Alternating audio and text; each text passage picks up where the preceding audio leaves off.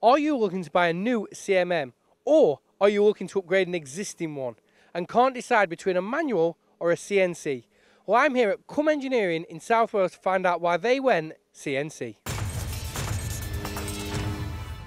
So Malcolm, we're sat in front of your brand new CMM from Mitutoyo, but before you got this machine, let's go back a bit. What were you using to measure your parts before?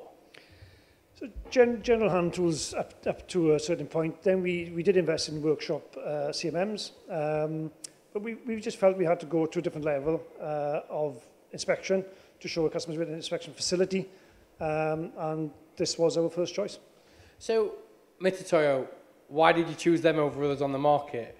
Mitutoyo, I think the brand speaks for itself. Very, very well known, good quality, good backup, good service. It just makes a good package. And what I like is you actually built a purpose room for this machine. Yes. Again, as I said, we felt we had to show customers we had an inspection facility rather than just a CMM machine plonked in the middle of the workshop, so to speak. It just shows a level of cleanliness and the kind of accuracy we're trying to get to. And I think we need to point out that this room is temperature controlled as well. It is indeed, yes. Temperature controlled, air conditioned, yes. So what were the guys on the shop floor feeling when you got this CMM in, and obviously it was another machine for them to learn? Has it helped them in their jobs as well? It has, in fact, because obviously, we do a first-off check now on all the parts. So that responsibility gets taken off them, so it's done independently. It's that extra set of eyes to look at a part and make sure nothing's wrong. And yes, it just shows our sort of level of inspection. And we spoke before this interview, and you actually use a Lang quick point on this and on your machines as well.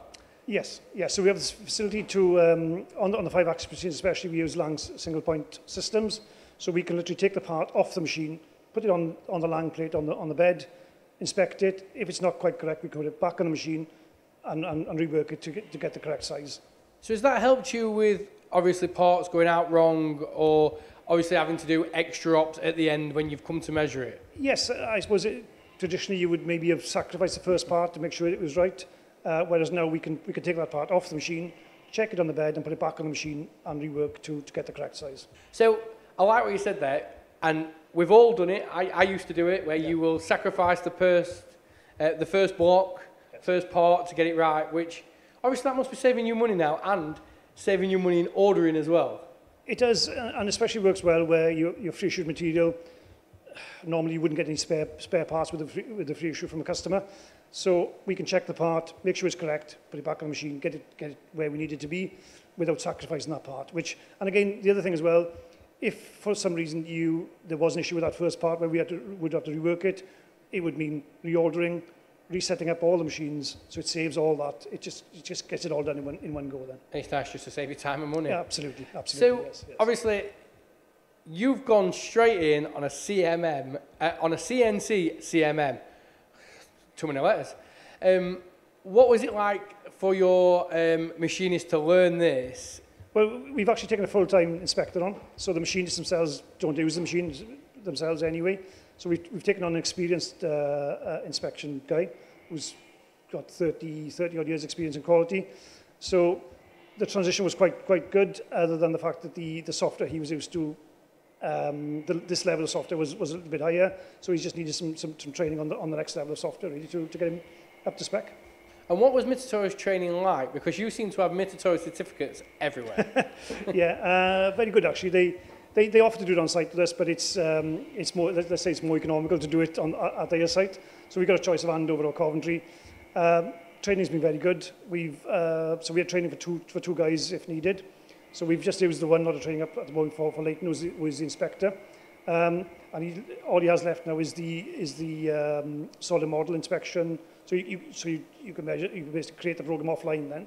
So which will save us time, and that then will get done ahead of the machining, so that the CMM program is created before the part is cut. So the part is cut, pulls off first inspection, runs the program, checks it, everything's fine, it carries on. And I've just got to ask, how nervous were you when you set that first program running, and obviously the little tiny ball on the end? Yeah, they obviously are quite fragile, they're quite small. Yeah, fine, I'd faith in the guys, faith in the machine. and I didn't press the button anyway, so it's fine. So, last question. What would you say to somebody who's looking at a CMM, where obviously most people start with a manual CMM first?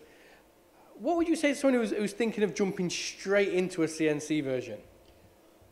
Do it. If you've got the affordability, do it, yes. It saves you a tremendous amount of time and takes the feel out of everything. So if you can take the human feel out of it, that can make a huge difference. It can make it much more reliable.